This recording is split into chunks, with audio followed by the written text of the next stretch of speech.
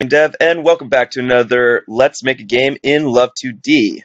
So let's kick it off today. Today I'm going to try working on making tile maps appear and stuff. And I think everything should be the same. Let's run the project. Everything should be the same since what we had at last. Yeah, all we have is just this really dopey little square. What I did in between videos is I actually just created a folder named Assets, and I created an image. It's just a sprite sheet, and it has some dungeon tiles right here and some grass tiles and all that. And I just made that script or drew that up real quickly. And I also made a really simple test map in Tiled. So we'll be using Tile for this. This is the map right here. Actually, I think I forgot to export it. So let's export it to a Lua table, just to make things a little bit easier. No face cam today. That's due to me looking horrible right now. But yeah, okay, let's save this as test right there. That should be great. Yep. Okay, so with that, let's actually I need to open back up that folder. Documents, code. Today I'm going to be using Visual Studio Code, which I highly recommend to you guys. It's a really great code editor. It's by the Visual Studio team. It's completely, it's nothing like Visual Studio though. It's completely open source. It can run on Linux, Mac OS, I believe. It's written using the Electron environment. So it's basically like a Chrome app, but it's different. It's really cool. Anyway, I like it a lot. I should be able to say Control-Shift-B if I set this up correctly. At least I set it up for my last project. No, I didn't configure it. Well, we'll worry about that later. Now we can just I'll just open this in command prompt, and that's how we'll launch it. So first things first. In here, let's create a new file and name it tilemap. Okay, it's a Lua file. Now let me just remember what we got. We do have a render and a game loop. Let's go to the main. Okay, perfect. Yeah, this is really simple. So another thing we're going to add up here in modules is something called assets. This is just going to be a little utility that's going to store all of our assets, whether it's a tile map or quad data, images, all that stuff. I'm just going to say assets in it. Actually, let me check if that's what we actually use. Yeah, in it. Okay. Okay, we're going to say self.assets is equal to a table. Next, we're going to say assets add. If, let's make that there, type A is equal to a table, then do this, else do this. We're going to make it so you can pass in a table of assets. But for right now, we're just going to pass in just a regular asset, and we're going to say table.ins, or no, rather, we're going to pass in that in an ID. And actually, I'm going to remove that top part. We don't really need that for right now. So we're going to say self.assets ID is equal to A. Then we're going to say function assets get, and we're going to pass in an ID right here, and we're going to assert that the file exists, or the asset exists. And if it doesn't exist, we're going to say error assets cannot find the asset. Oh, just a second. There we go. Can't find the asset, and then we're going to just append the ID to that. If we do find it, then just return it. Just like that. And we'll come back to that in just a second. Shoot, there we go. Okay, so up here, let's include it.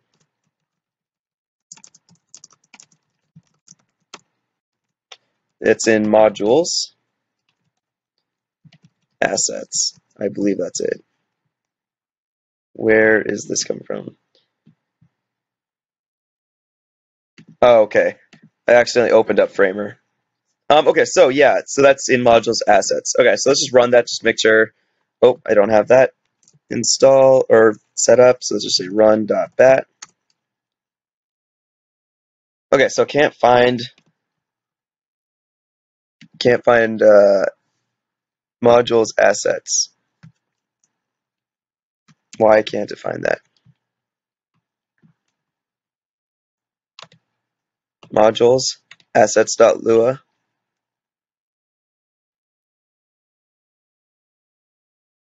Is it in a subfolder? Hold up. That's weird. Actually, I think I can say, yep, there we go.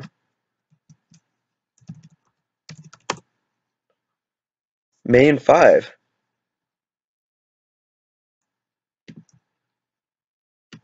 Alright, just a second, I'm going to pause.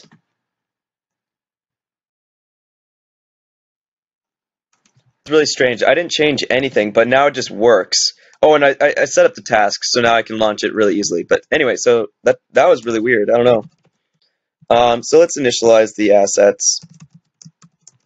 Just like that. Alright, perfect. So back over here. Now, what we need to do right now is actually generate quad data. So if we go back to the tile sheet over here, no, this is my other project. That's where I sampled my build command. But go into assets and we look at sprites. You'll notice that each one makes up a tiny square, right? These are all little tiles that we can use to actually draw out and make sprite sheets with, or tile sheets with. So what we need to do is get the quad data for each one of these tiles. And we're going to make it really easy on ourselves. So we're going to say function assets, and we're just going to generate this. Generate quads. We're going to pass in a size of the quad, like if it's 8 by 8 pixels or 16 by 16, and then the image. Okay, so we're going to say local width, or W, is going to be equal to, let's say, math.floor, image, get width,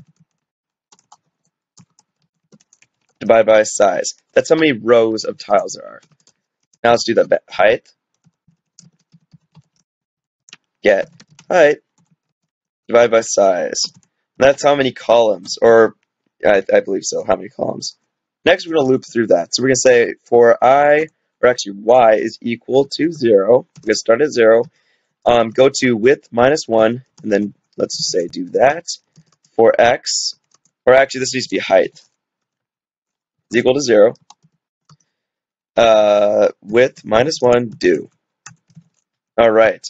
Up here at the very top, let's create a little, actually let's pass in an ID too. Just like that. Say local quads is equal to a table. We're going to return that table. We're also going to say self add, and we're going to say quads at ID. All right, so we just automatically add it to our asset pool. Right here, we're going to say table.insert quads. We're going to say love.graphics.new quad. Here is the x and y coordinate, which would be x times size, y times size. Then we're going to say the width and height of each tile, so size, size. And then next, the image height and width. So get width, image, get height. And that should generate us all of our quads that we need. So I'm just going to make this look a little better.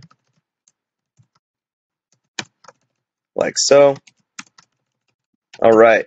So let's actually use this. So back in main, let's go assets, game.assets, add. We're going to add our image. So love.graphics.new image. We're going to say assets, / let's see what we name it. Okay, sprites.png. And the ID is going to be sprites.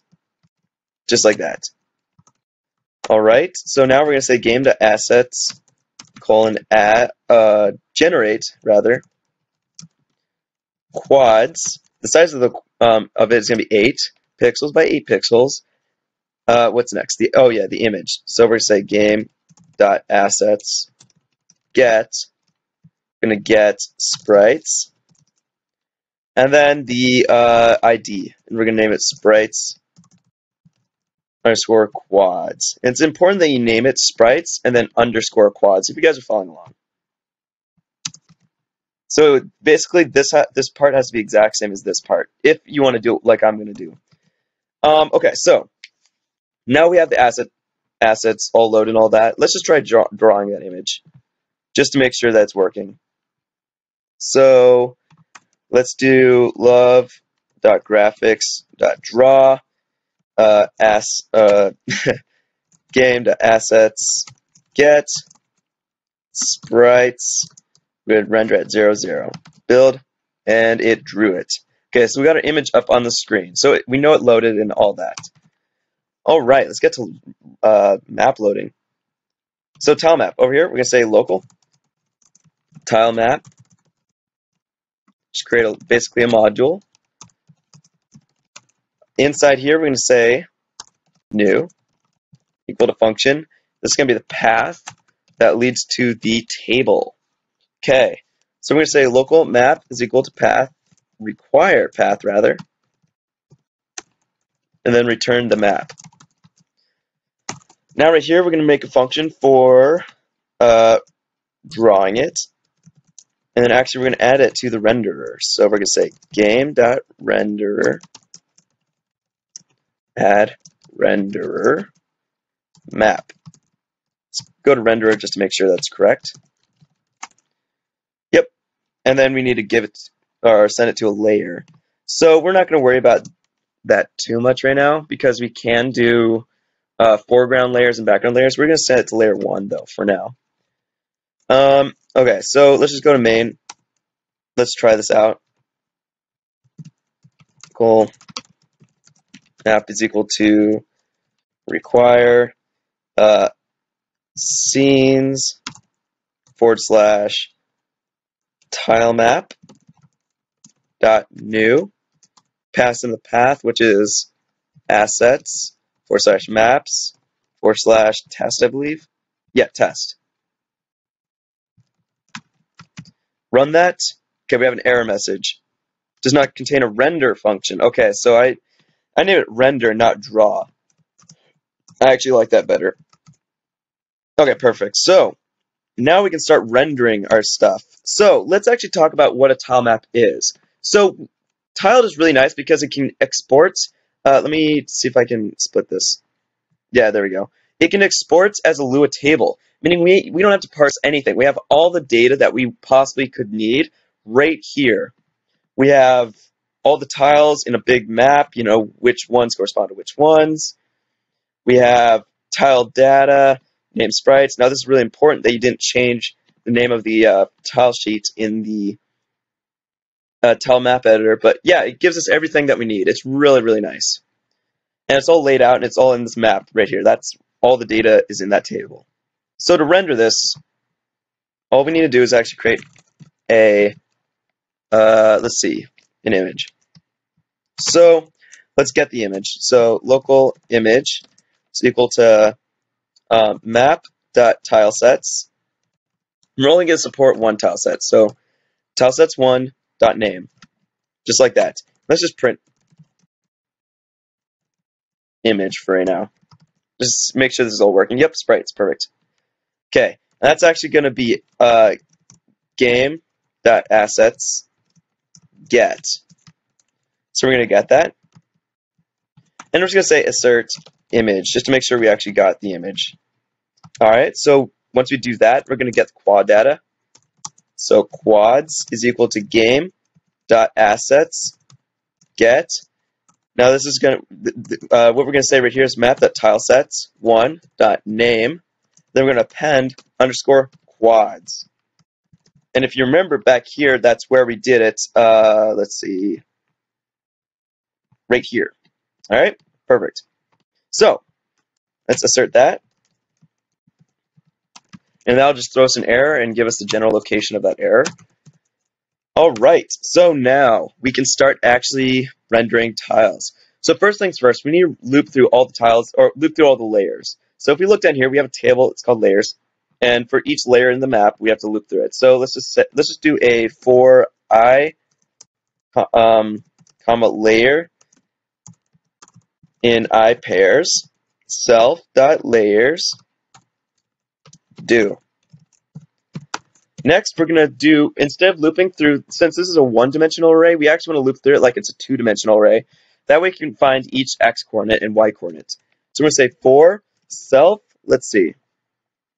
Let's actually say for layer dot width, or no, for y is equal to 0, comma layer dot width minus 1 do. Up here we're going to say for x is equal to 0, layer, actually, I messed this one up again. Layer.height, and then layer.width right here. Okay, so now we're going to say local ID is equal to self, or let's say layer.data. We're going to index it at x plus y times layer.width plus 1. So what this is doing is saying, find the index of the data table right here. This is the data table with all the tiles at coordinate x, y, and we have to multiply y by the layer width so that it actually shifts it down each column. And then we're going to add 1 to it because Lua indexes it starting at 1. So if ID is not equal to 0, if it's equal to 0, then it's not a tile that we can render. It's just nothing's there. Now here's where we're going to actually render. Whoop. Now in the future, we're going to actually optimize this so that we only render tiles that are on the screen. We're going to optimize this to do a bunch of stuff. Also, we might add animated tile support. We'll see how crazy we want to make this, but it's all possible. Love.graphics, draw, pass in the image. Next, we're going to say quads at ID, and then the x and y is going to be x times layer dot tile, actually self dot tile size. Let's look up here. Yeah, tile width actually. Yep, okay, so we need to say tile width and tile height. And then y times self dot tile height. Okay, let's run this. Boom. Okay, so we got the tile map loading. Let's look over here, actually in tiled. Let's open this up. My computer is very slow, so there's a little heads up for you. But yeah, as you can see, it's the same. It's all rendering. We got the square right here and right here. Oh, in the future, we'll also make it so that during runtime, we'll be able to draw tiles, save it, export it, and it'll automatically reload over here. So that will be very useful if we want to make, the game better, whatever. Anyway, guys, I think I'm going to call it there. Thanks for watching. And yeah, hopefully you found this interesting and useful. In the future, we'll definitely optimize this and continue on. Anyway, thanks for watching, and I'll see you in the next video. Bye.